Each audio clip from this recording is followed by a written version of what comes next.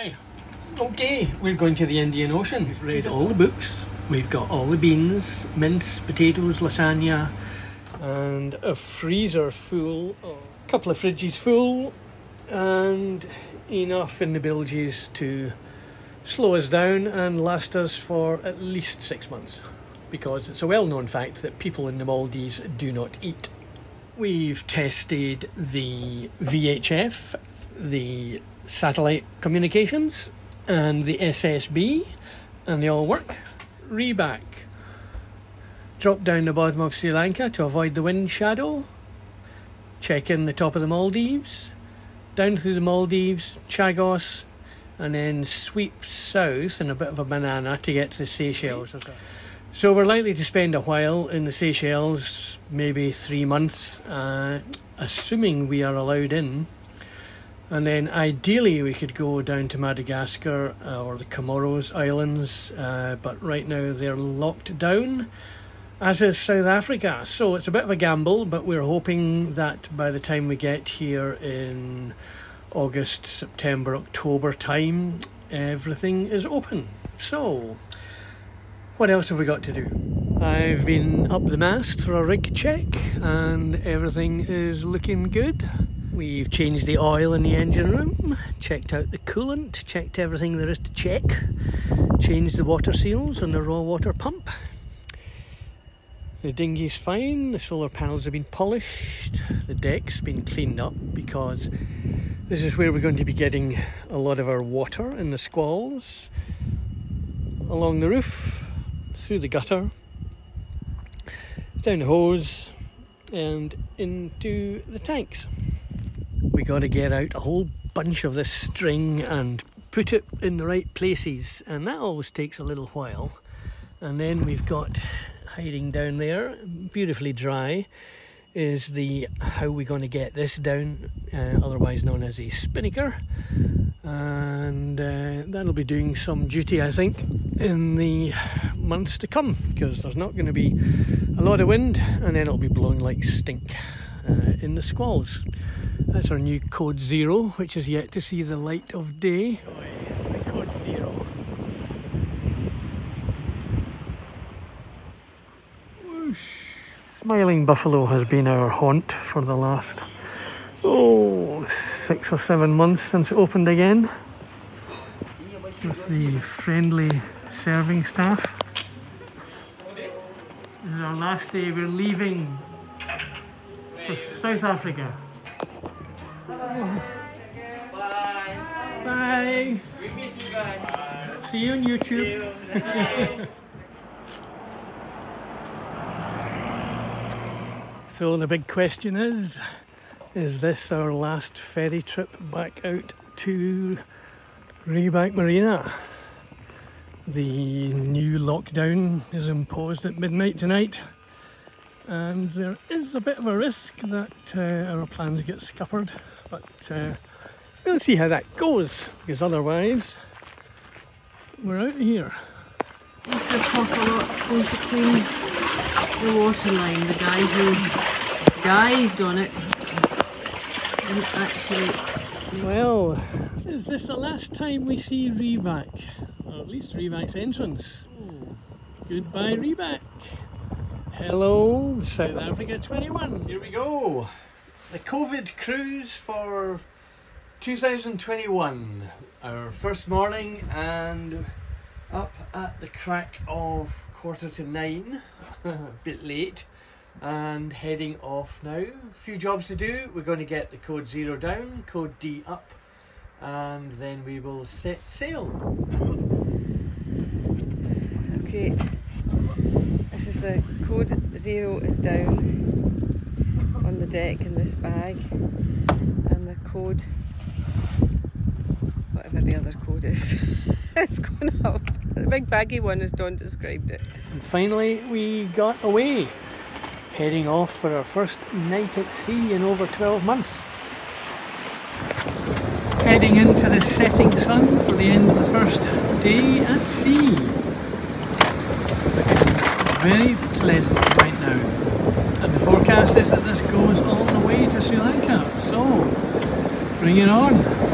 And ironically, 10 minutes ago I was sitting writing a blog about bad weather in Scotland in the summer. Oh well, you can't have it all.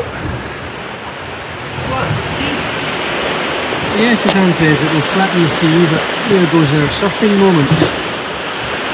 Now, one of the beauties of catamaran sailing, as well as being flat, is that you can just retire to the patio and let it all unfold and steer from Captain Kirk's interior position. Still blowing 28, 29 knots. As we pass the Nicobar Islands, just skirting the 12-mile zone, in case the Indian Navy come looking for us. 10 knots in 20 to 25 knots of breeze. We stripped the blades off the Watton Sea. I'd changed it to the 12 knot prop, but then of course you sail along at 8, 9, 10 and then catch a wave and whoosh, you're at 16 and off go your blades. On goes another prop and makes Watton Sea quite rich.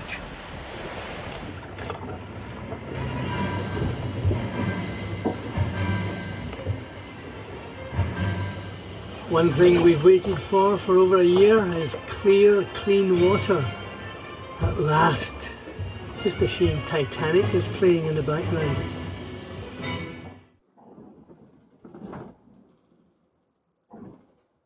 Half the time these grib files are more artist's impression than weather forecasting, but every time we fall for it, 10 to 15 knots it says, but invariably ends up enough to blow off my toupee. In my head I've got this image of 10-year-olds sitting at their dad's laptop during online classes armed with a set of colouring pencils creating these masterpieces. The thing is, I hadn't probably thought this through. I wanted to follow the most colourful lines, like the green one, but I didn't want to be too close to Sri Lanka. This of course took us north of the shipping channel and we ended up blundering across the shipping lanes like an old man ambling across a multi-lane freeway at rush hour. Yeah, we made it, so live to tell the tale. And in the immortal words of Cat Stevens, morning has broken. Anne's not dead, just knackered. It was a tough night, but come the dawn, the sun's amber glow suffused the cabin with its strange, eerie light. Right in me bleeding eyes, wakening me up. On the other hand, Anne can sleep through absolutely anything. The days wore on and we wore out. Good fun though. This is a view out the fishing hatch. Halfway through one of the nights when it was all a bit wild, I spotted a trickle of water running out of them. I can tell you that was a clean pants moment. These Goyo hatches have a history of the glass falling out, so it was a wee bit worrying, I can tell you. The numbers for today, day 8, we did 208 nautical miles, at an average speed of 8.7 knots, maximum speed of 12.4 knots, and the maximum wind speed was 29.6 knots. Firstly, yes, I did dress myself that morning, and make no apologies for it. I thought it was quite a good look. However, I did look up the mainsail and found one of our battens was poking out its pocket, so we had to down sails and get it fixed. I am a genius! Getting near the end of the trip and the end of our tether, but it was the last morning and everything was looking good, so cruising on down Broadreach. It was really blistering sailing, very nice. However, I've said before, the movement on a cat is a bit like one of these circus clown cars where each of the four wheels at the corners are on eccentric axles and you get this weird four-directional wobble. But you get used to it, and it's not enough to throw your drinks on the table, far from it. And wearing massive clown shoes also helps your balance. Nothing in the galley moves, especially the skipper. Discovered a great new feature on the Maxi system, which I don't really like, but this is brilliant. If it's all a bit sporty outside and you don't fancy taking in a reef, all you need to do is grab your mouse and slide this up, and look, the wind eases off. Brilliant! Yeah, if only.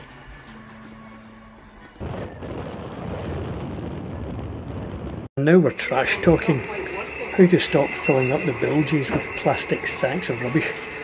Get tendinitis chopping the rubbish into tiny pieces and stuff them in a bottle. Works beautifully. That's a week's worth of plastic yogurt pots and rubbish in there already. And as night falls on time, Bandit. And come the dawn, we save £1 or £2 on diesel by tacking into the anchorage. Pick a blue patch to anchor in. Goes from 20 metres to 1 metre quite noisily. Gingerly we pick our way in through the reef, and we've got this nice little spot, nice and blue. This is Iligan, the most northern of the Maldives chain, which extends for about 450 miles south of here. Between here and there are some of the world's most luxurious vacation resorts, but as you're not allowed to anchor off these islands, just in case you tarnish their customers' $1,000,000 views with the sight of your undies and the guardrail, I doubt we're going to be stopping at these islands. On the islands where folk actually live, we're not allowed ashore, or at least we don't think so right now. And not without having those Q-tips stuck up your nose to test you for COVID, so I think we're going to be restricted to uninhabited islands, just us, the palm trees and the birds. But at least there's no bronzed beach bullies to kick sand in my face or knock over my sand pies. What, you want it there? There? Okay, that looks blue enough.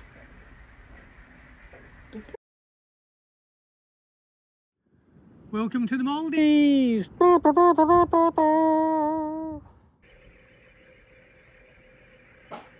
The swimming pool is now formally open. We hope you liked this video. If you did, please subscribe down below and give us a big thumbs up. No idea why, but YouTube says it works. Thanks for watching.